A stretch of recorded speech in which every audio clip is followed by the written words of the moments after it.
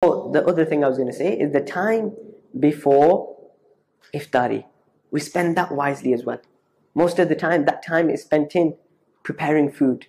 You know, we're just staring at the kitchen, looking at what's coming today. Is it samosas or pakoras that are coming? What are we eating? Is it prawns or fish? And we're waiting. You're just watching our mothers bring everything and they're rushing. And that time we're very neglectful. We're just sitting idle. That is the time to make dua.